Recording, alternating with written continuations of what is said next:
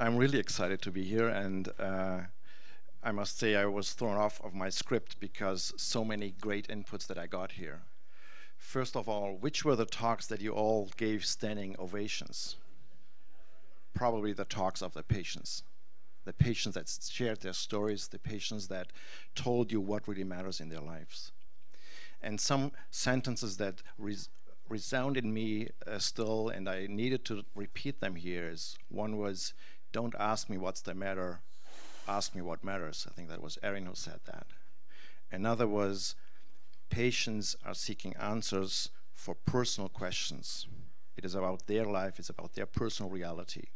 And that is something that we in this partnership want to facilitate. I'm a developmental pediatrician, and I go by Dr. Olaf because that is patient-centered. My little patients love Olaf, and that's good for me, from the film Frozen. I'm also fortunate to work at a center at McMaster University that is the place where evidence-based medicine was born, where problem-based learning was born, and I work at the ICanFunction Center for Childhood Disability Research, which is known to including parents and patients in their research for over 20 years already. And obviously we think we are very family-centered, patient-centered, and actually I prefer to say person-centered. It includes everyone. But I think we still fall short, and that's why. I'm not the only one that sees the patients. I have a look at development, at behaviors. Other colleagues look at motor skills or speech or mental health. And then there are colleagues in the community at the schools for community activities that also provide services for these families and their children. And for patients, it is like each of us very patient-centered, but each of us on our own island. And they have to island hop from one to the other, sharing their story, repeating the story over and over, and more importantly, trying to figure out what topics of their life that matters to them can be brought up with which professional and which goals are important here and important there. And that gets frustrating. What's the reason for that? We heard that this morning at the talk about hierarchies and about medical education. We are living in a system that was created 100 years ago based on acute care. It's called the biomedical model. This model tries to solve problems and does that very well for acute care by isolating and separating them.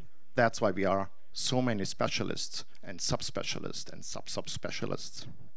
But it's not a model made to take care of chronic and complex health problems that affect everyday lives over the lifespan of a patient. A model that can do that is the biopsychosocial and spiritual model. Some of you might have heard of that. Probably Louise, who's an OT by training. That is a model that was adapted by the World Health Organization to develop a classification that allows to better describe what really matters in the health of people. As you can see, it is bidirectional and involves body structures, functions, that are all these things that we can measure with wearables and fancy tests. And these provide us the data that actually are easy to capture.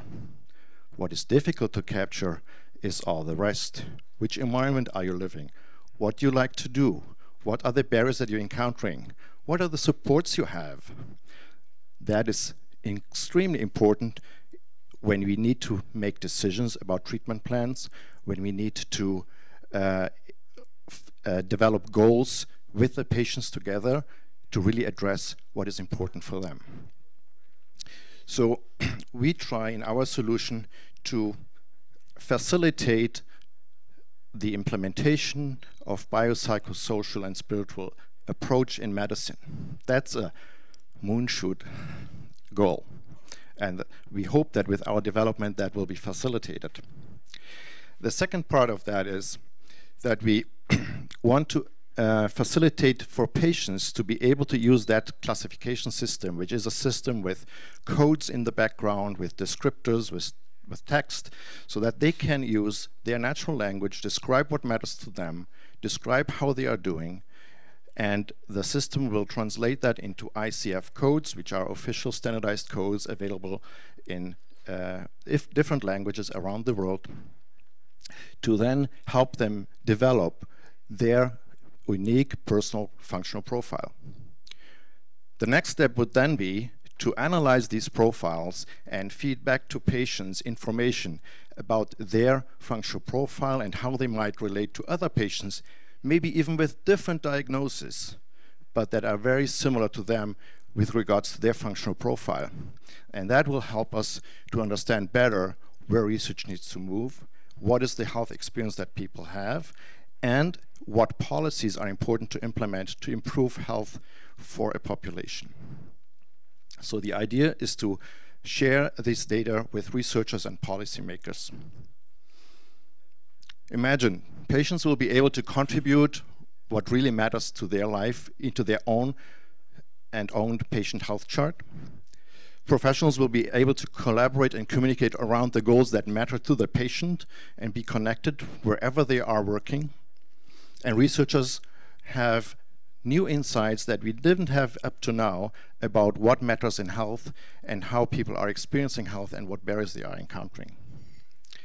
And we are well on our way. We have nearly 300 collaborators across the world.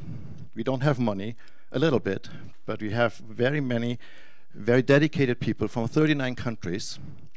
And we are working together on our first prototype that we got financed from the Finnish government that's being developed and will be available at the end of this month or next month. You never know with software, right?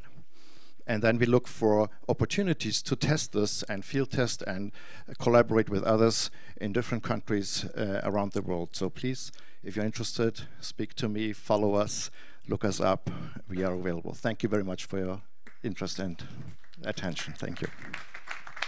Thanks, Olaf. I'm going to ask you some questions. So how do we practically get involved? So, I mean, you know, we can chat to you here, but for those who are watching at home, is there a website we can go to? And who are you looking for? Individuals? Are you looking for organizations?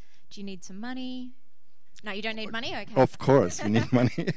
A couple millions would be good. Is that all right? But so to get engaged, we are really looking for any type of person that is interested with that idea, that shares that vision, and that obviously are patients, that are caregivers, but are also designers, technical people, healthcare professionals, organizations, governments, healthcare organizations, and so on, that think that this is an important idea and want to support that. Right, and if I want to get involved as a patient and I go to your website and find out some information and I talk to my doctors about it and they're like, I don't know, is there still an opportunity for an individual to get involved? Yes, yes. Yeah, you can get involved as an individual, and then we have that. So the idea is we are collaborative. We have people in different countries around the world that, for example, in Finland now, we are collaborating with two patient organizations and an university that develops the technical part, and patient representatives are co-creating that application in that environment. What they produce will be shared with the others in the collaborative so that we can move on and develop it further and hand it over to whoever is able to do something or get some money for it to further develop it. It's a longer process. And how do you go about the analysis of the data?